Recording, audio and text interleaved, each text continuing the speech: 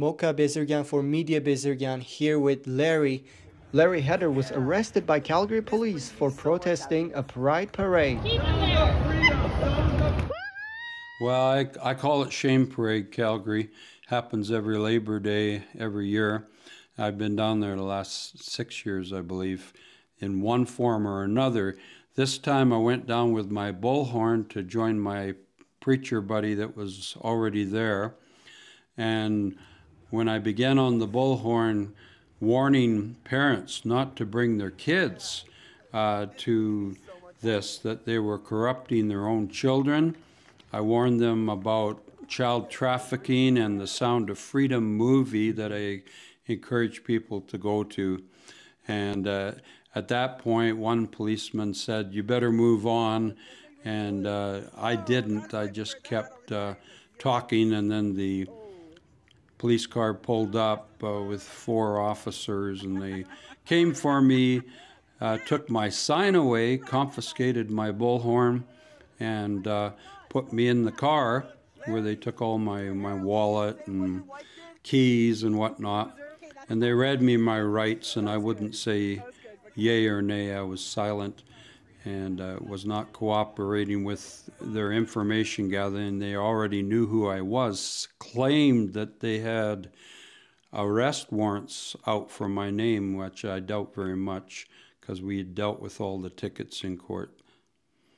Well, you weren't blocking the parade. You weren't being disruptive. You were just voicing your opinion, as you have been doing it for the last 6 years, right? So why was it different this time? Yeah, it was different this time because we went behind the lines of the start of the parade. We went into the marshalling area. It's supposed to start at 4th Street Southwest, and we're at 5th Street. And all these people marshaling to their floats or their delegation were hearing this, and it was unnerving them. But that's what you have to do. When you throw salt on a festering wound, it smarts. What have you been charged with? There's 2 counts of the public harassment bylaw.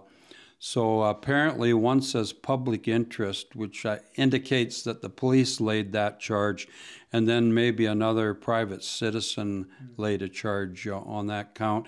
And they added a phrase this last spring at City Council, so anything that makes one feel uncomfortable, which is a totally interior phrase. Nobody knows who's comfortable with what, at what time. It's totally total jello litigation. It moves anywhere you want to move it. Well, going forward, are you going to be discouraged from voicing your opinion in public space? Yeah, it's always hard to tell what they're going to come up with next. As in other cases, they graduated from a public bylaw infraction in other cases to criminal harassment, which is absolutely ridiculous. But they are known to do this a few weeks later, to graduate from civil infractions to criminal infractions. Because they have evidence? No, because they can, and nobody's going to call them to account for it. Well, to take a look at the bigger picture, I thought we lived in a free country where people with different opinions could express their opinions in public. Not in Calgary? Yeah, this area of sexual proclivities has become the touchstone of all civil rights.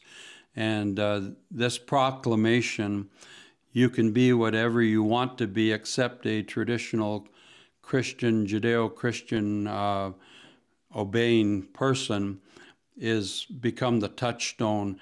People are trying to hide their own sexual lives through taking the worst examples of transgenderism or homosexuality and saying, if I celebrate these people's licentiousness, then nobody's going to look at my little old adultery or whatever. So this is really what's behind this. And I understand you're fighting some other tickets related to this matter. Are you also going to fight these harassment tickets?